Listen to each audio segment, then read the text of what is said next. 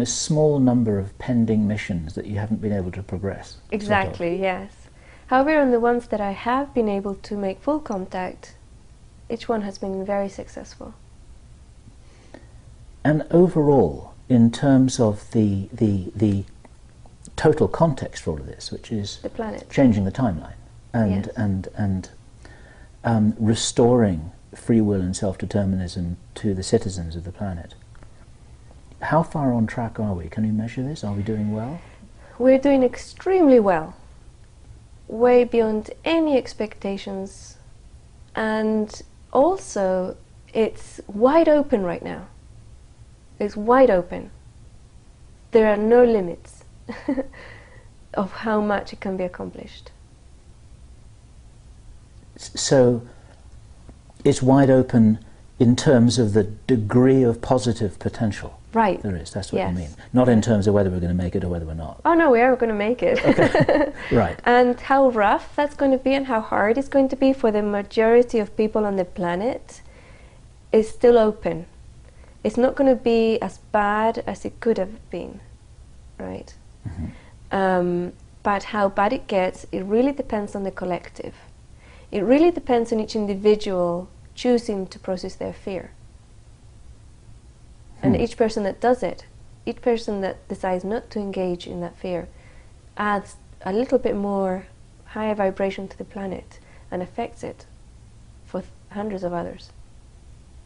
Right. So you're saying that we're definitely going to make it, Yes. as it were, but the unknown variable is exactly how rough a ride it's going to be. Yes, and that's going to be decided by the collective. Right. It's what the collective needs, it's going to be what happens. Does that mean that we have changed the timeline, or is that too simplistic, because it's like a question of which timeline we're on? Right. Depends on The individual. Let me start that sentence again. Is a question of we could be on any number of different timelines, and some of them are rougher than others, but they're all kind of going to end up in the right place. Mm-hmm. Okay, so each individual on the planet has control over their own timeline. And that's one of the things that they don't want you to know. Because if the person is able to change their timeline, they're not going to choose one where they're enslaved for the rest of their life. They're going to choose one where they can manifest wherever they like, and live wherever they like, and have a beautiful life. Right. So when we're talking about have we changed the timeline, the correct question would be, have I changed my timeline? And joining those others that want the same timeline that I want. Now I've got the visual metaphor of in inverted commas, the timeline as actually being this big braided rope made out of millions of little threads, Mm-hmm. which are intertwined Right. in any number of different permutations to make a timeline. Yes. And each one of us create that thread as we wish, and align ourselves with others who are creating their threads as they wish. Exactly. And if you have a conscious choosing of that thread and threading and joining, you no longer have enslavement. It's impossible. You no longer have wars unless there's a group of people who really into war games, and they can create their own timeline together.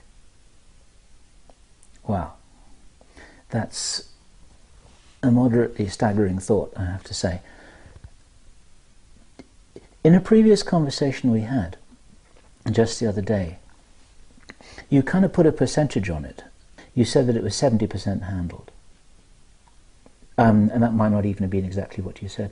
What were you referring to there? A smooth transition without chaos and like millions of lives being lost. Ah, okay, I've got you. All right. So that 70% is on the kind of smooth, rough spectrum. Right. Okay. But actually you're saying the overall outcome is assured. Absolutely, yeah. Am I right in understanding that when you came here a few decades ago, the outcome was not assured, and since then conditions have changed, and now it is assured? Yes. Okay. And in putting it together like that, I'm not trying to simplify things in such a crude way as to saying that you alone have done this. You said earlier you wanted to point out that of course you haven't. This is a whole movement, it's a whole concert, it's a whole team-working effort with tens of thousands of people involved, and we'll never know most of them. I would say millions. Yes, all in different ways. Right. There are beings who are incarnating here from everywhere and in the known everywhere. universe. Exactly. Yeah, from the universe, from outside of the universe, Right. and from the next door planet. I mean, all kinds of things are happening here. And many of the people watching this may have had personal encounters with some of those beings. They may well be those beings themselves. Right. They may be those beings themselves and they don't even realize it, and this video is going to wake them up. Maybe. How about that? Because here we have the interesting opportunity of, rather than you sitting next to someone on a park bench or going to visit some evil dark despot on his throne in his mansion personally, you can actually do this virtually through this video by representing your presence. Right. With everyone who watches this, tens of thousands of people, and maybe this is why we're doing it. There's no coincidence that you're watching this video right now. There's no escape. That's. I mean, I have to say that thought only just occurred to me, but there could be something in this, couldn't there?